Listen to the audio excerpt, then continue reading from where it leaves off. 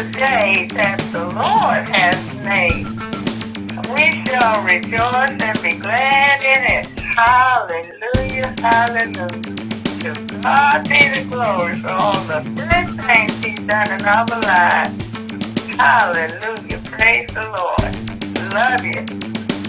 Hey, God bless you. Hey, I appreciate you joining in and taking a look at our videos and the session that we deal with today.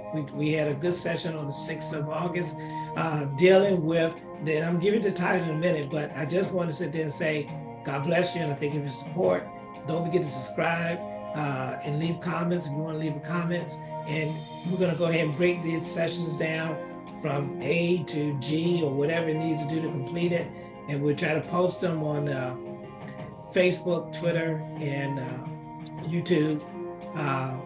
Those who subscribe, you get notice when we put them out. Those we use by text, we send out video, we'll send those out on Sunday, Monday, Wednesday, and Friday. But I really encourage you to take a look at this because I tell you, man, this is a great subject today. And let me tell you what the subject is here. The title is interesting. Let's talk about the fact is that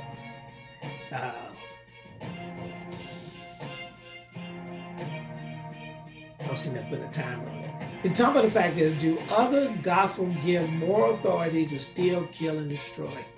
When we talk about the fact is, there's only one gospel, but people have used the title of Christianity, title of their belief system, to justify another message of kill, steal, and destroy. Our faith, which is in Christianity, talks about loving one another and the salvation of all mankind if they receive and they believe. But that's the choice they make, and God gives us a choice. But there's others who manipulate the scriptures, pervert the scriptures, and try to use it to do things such as, and I call these categories in John 10:10, to steal, kill, and destroy. So that's what we talk about. We use Galatians 1:6-10, and John 10:10, and Philippians 3:12-17. I encourage you to take a look at and read those scriptures for yourself because it's very important. But I did put down here, let me go ahead and show that foundational scripture, which it says in Galatians 1:6, I marvel that you are so soon removed from him that called you into the grace of Christ unto another gospel, which is not another. And that's the whole point. It's not another gospel. But there be some that trouble you and will pervert the gospel of Christ. But though we or an angel from heaven preach any other gospel unto you than that which we have preached unto you, let him be accursed. As we have said before, so say I now again, if any man preach any other gospel unto you than that which you have received, let him be accursed. For I do now persuade men or God, or do I seek to please men? For if I yet please men, I should not be the servant of Christ. Think about that. That's why we're talking about the fact is that we're going to show some historical records, and you'll see in a few minutes, where people have gone to, and this time the biggest ministry of Christianity at that time, back in the 1400s, 1500s, 15th century, was the Roman Catholic Church. I'm not putting Catholic Church down. I'm talking about the individual who was in charge at that time, not now, and not the whole history of the Catholic Church, but those that were in charge at that time wrote letters to justify slavery. And that's why people sit there and say the Bible justifies slavery. No, people did. And people did it using another gospel. Why I say another gospel? Because Christ didn't teach us that. That's not in the teaching of Christ. That's not teaching them to steal, kill, and destroy. That is not the teaching of Christ. Amen? And that's what we want to be saying. So I hope you enjoy this segment, that you're going to listen to this session. And the whole point is people manipulate and try to pervert the gospel to do bad things. And I'm asking you to not let people anymore pervert you to do bad things, but to love one another, because we're all children of God. And we all have the right to have, to live in peace, not in torture and pain and oppression and discrimination. We don't need that, amen? So I hope you enjoyed the session. I did extend this, so I'm gonna cut it in some more, because we're gonna break this down to A, B, C, to G. But God bless you. And just remember, Jesus, Yeshua is Lord. Yeshua is Jesus' Hebrew's name for Savior. God bless you. And I'll see you when I see you. Bye-bye. About the scriptures, we'll learn from one another. But because I'm just telling you, if you're talking about church leaders of the past, I'm using the ones of the past. But I know most of you know I can bring up stuff from the current, right? I send you videos all the time, though, of people sitting there speaking another. Is that a better word to use? I mean, that's the best word I can use, preaching another gospel. Another gospel. Because as long as they profess themselves to be Christians and they talk and they preach another gospel. Here's the others. I'll let you read this for me. This is a different word write-up. To confirm the Portuguese trade rights, King Afonso V appealed to Pope Nicholas V for support, seeking the moral authority of the church for his monopoly. The bull of 1452 was addressed to Afonso V and conceded Portugal's right to attack, conquer, and subjugate Saracens and pagans. Yes, sir. Yes, sir. I'm just there. You see it right there. In writing, too. He, like I told you, in verbal, right? In writing. What's the rest of that say? We grant you by these present documents without apostolic authority. Wow. Come on, bro. Free permission to invade, search out, capture, and subjugate the Saracens and pagans and any other unbelievers and enemies of Christ, wherever they may be, as well as their kingdoms, duchies, counties, principalities, and other property, and to reduce their persons into perpetual servitude. I got it from Wikipedia again. You can look it up yourself. Ain't that something? That is amazing. Yes. Because it starts off by trade rights. Yes, sir. Which is the money. So here we go. That was all about. It was all about money. It was all about power, resources. So obviously, the appeal to the Pope was, I'm going to give you if you give me. Yeah, give me a thought. I look at it, you give me an excuse. I need an excuse to do what I do. You know, and I'm pretty sure the Pope got a financial benefit financially. The church, the Catholic Church got buku money. Just to say, yeah. Yes, sir. Yeah. We approve of you, and we'll say that God ordains this. Come on now, preach it. I'm a being in God's stand, in God's stead. Come on now. And approve this. Come on. Come on, please. Is that not, you tell me that's not something happening in 2023? Oh yeah. Come on. All of government. Come on. And the crazy thing is, you hear so much about these evangelicals and their position of power because of their vote. Yes. And that is the exact same thing you're looking at right here. It's not about the kingdom of God. Come on, bro. It's about the wealth of this earth and who's getting it. Yes. And it's about the favor and the position in this earth and who's getting it. Come on. So if these so-called evangelicals. Well, come on, I'm gonna come on so you can hear you, see you all the way. You look like a little small box on it when I got the slides up. So all I'm saying is that these evangelicals are not considering the kingdom of God at all. At all. At all.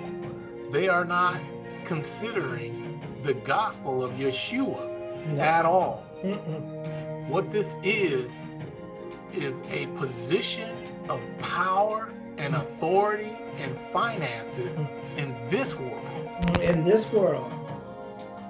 And so whatever you hear these people say, it's most likely another gospel. Another gospel. Yep. Anything of God. Yeah. It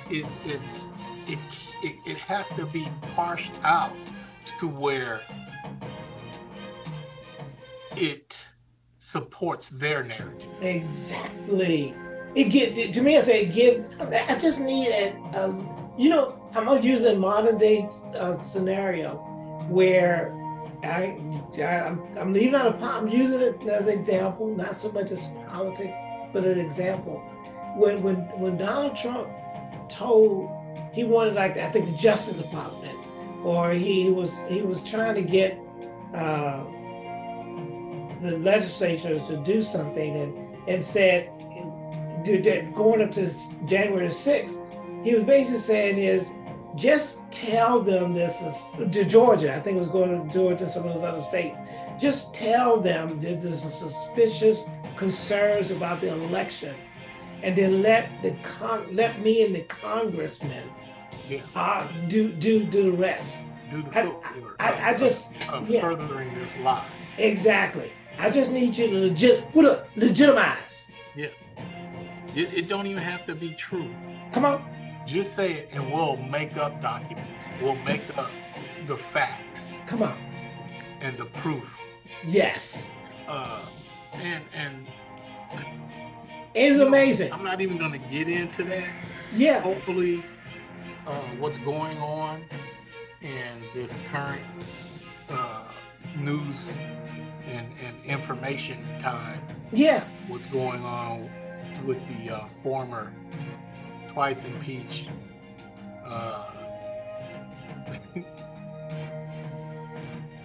charged with federal crimes. How many? So like 70 now, I think. Yeah.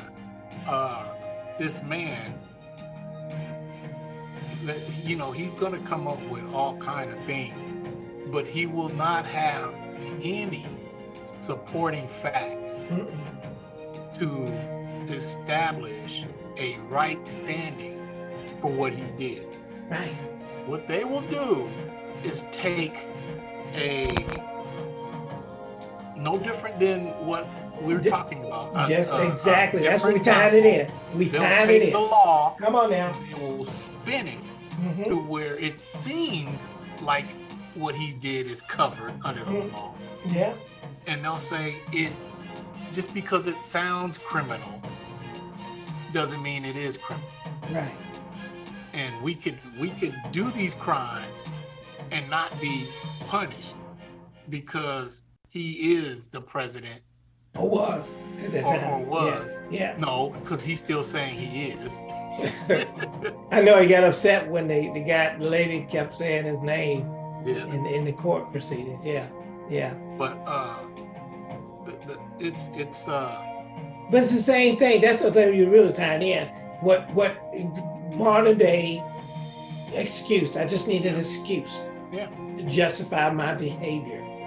Yeah. And what Alfonso of the Portuguese, I guess he was a king, he just needed an excuse. And the ministry, because I ain't gonna call it the church, the ministry gave him what he was asking for. What you saw?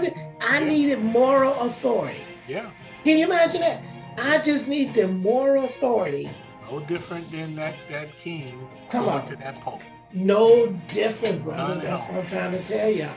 None at all. And people fall right behind and go, oh, well, he got the moral authority.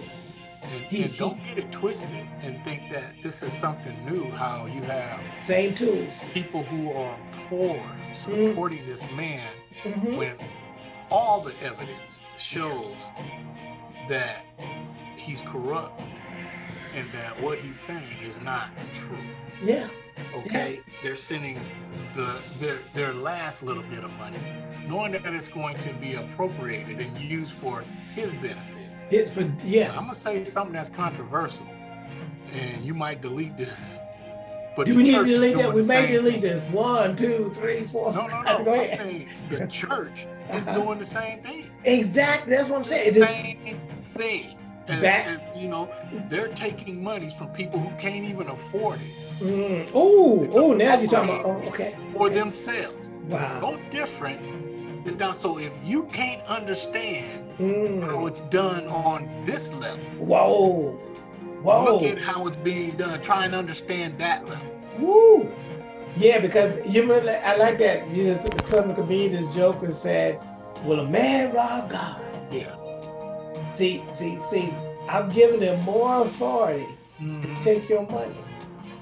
Cause I am I guess I'm the handler of the money that goes to God. Yeah. So I'm gonna make you feel guilty. Yes. Because you robbing God. See, you're not robbing. You robbing me. But I'm basically is what he's saying. That's exactly what he's saying. You're in God's stead.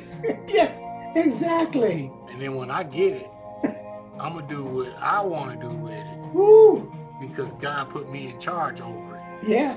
Come on now. I mean, some of the people just joke about the fact is they said, "This is what I'm gonna do. I'm gonna take my money, like a whole bunch of cash, right?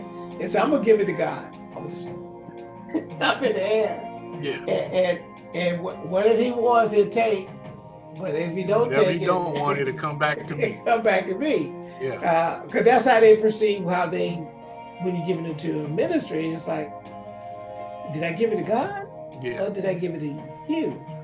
And you know, just the other day, because I heard how much it's in the billion for a lottery. Now you will go to these churches and you giving money to the devil to try and win money, but win and see how much they want. Exactly. Of that money. Yeah, I need that 10%. That you won, I need that 10%. Devil, give me that 10%. Yeah, I appreciate it. Matter of fact, give it to me up front, right? Matter of fact, first fruit, you gotta give it to me. Yeah. First fruit. I know it. God bless you with that money, so you see what I'm saying? Not to get a ticket. Yeah. Or like you said out there a long time ago, you said the fact is that you got people that can't get transportation, can't pay the rent. Yeah. And I understand people as far as you trying to say the equivalence of the money you manage should be the salary you get, just like other CEOs. I get that. It's just the fact is that everybody in your congregation, you should have enough overflow. The number of your congregation members should be struggling. Yeah, no one in your congregation should be without. You see what I'm saying? Because you got enough to get these big mansions. Yeah. We're talking about huge ones. And this is the thing. If you want them to live within their means, then everybody needs to live within their means so that everybody can be in a life and not have no lacks. Yeah. I know. And I think that's a valid. Who is supposed to be the servant can't do it. Yeah. Then, how do you expect everybody else to fall in line? And I'm not saying, because you always hear, I just saw this the other day. Somebody posted, don't get mad about tithing to your church because your pastor is most likely tithing more. Why is he tithing more? He tithing to who? To himself. Right. And then they say, well, you got it. I give my tithes to another church.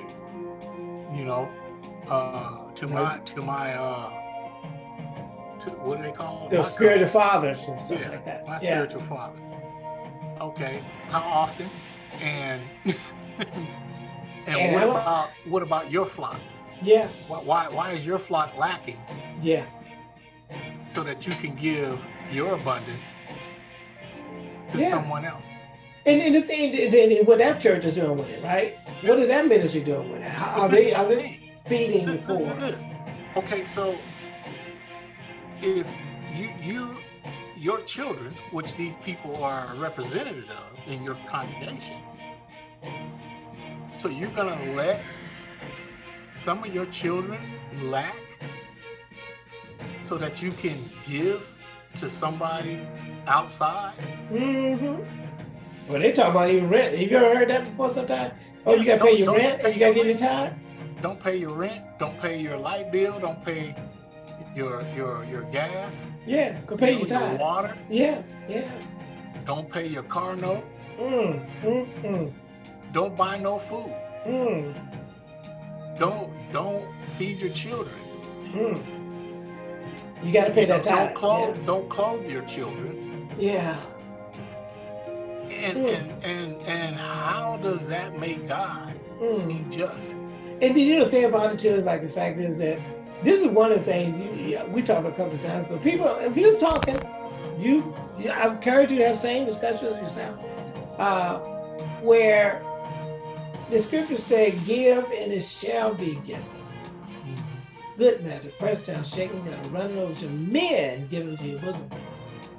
And you're expecting people to receive money from other believers, because that'd be a good way to do it, right? Yeah. The men are in your congregation, the men are in your community. But you discourage that. Yeah. You don't discourage you have people in that congregation, instead of giving your tithes to this person, to the ministry, which is not redistributing it to people in the ministry. But if the person start giving to somebody else to bless somebody else, you're gonna sit there and say, "Well, did you pay your tithes first? You gotta pay your tithes first before you do that." You should have gave that to us. Come on now. Okay, but it's even more sinister than that, because to sit there and to, you know what, my spirit is not want me to get into this. Well, the thing there, let's tie back to where we was using. Yeah. The fact is that the ministries of the old, of the historical, we're saying that's reflective of some of the ministries today, where you're using stuff for personal gain. And to my concern is this particular excuse, because that's what I think about when about that Portugal king. I need the moral authority to do bad things, and that's what they was using. You see what I'm saying? It was interesting. The guy just said it. I wanted to look at. I'll put it back up here. Look at this right here. This is what I was keying on to, because I think that's what people do today, to do the bad things they do. The top of that sentence is to confirm the Portuguese trade rights, money, King Alfonso V. And what trade we talking about too? Let's make sure we get that too. What trade right we talking about? Slave trade. We talk about the slave ivory trade. Yes, sir. And the gold trade. Come on. And the diamond trade. Come on. And the rubies trade. Yes, sir. Come on now. It appealed to Pope Nicholas V for support.